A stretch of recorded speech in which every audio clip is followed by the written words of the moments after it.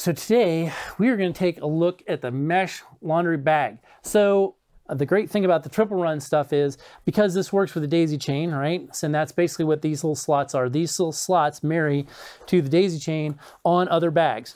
So this is our laundry bag, and basically it is 12.5 inches by 9.5 inches. So it fits the front of any bag we have, those 12.5 inches by 9.5 inches. It is mesh. It has 2 pulls on it so that when you pull it from the left and the right, it actually closes easily and it opens easily, as opposed to a single pull where when you pull it, it sort of goobers around the edge, part of the edge, and not the other side. And bam, this pulls it together and it closes tight. That makes me crazy about bags. I like them when they pull from both sides. On the inside, if we pull out the close, you've got orange lining, right? You've got 1000 denier Cordura on the back. You've got a mil-spec mesh on the outside. You've got mil-spec webbing here. So basically what you've got is sort of a waterproof platform. So if I sit this thing down and I pile my clothes in it, I'm not gonna leach mud and miscellaneous stuff through the back panel, right?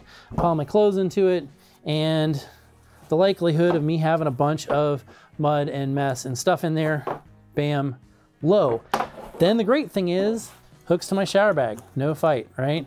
Take the grim locks here, bam, hook it to my shower bag, through its little slots.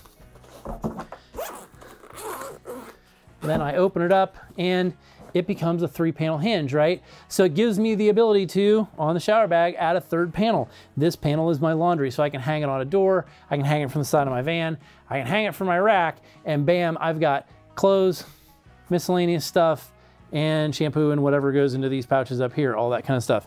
Anyway, so that is the laundry bag. Handy as all get out. Check out the shower bag video, because we have a video on this wonderful piece of equipment, the shower bag. It's a different video. Keep your clothes out of the mud.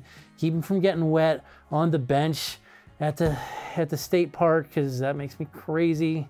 Have gear that is interchangeable with other stuff so you can add cool stuff to it and take stuff away, and it's not designed obsolescence, because most of the stuff we have today is disposable.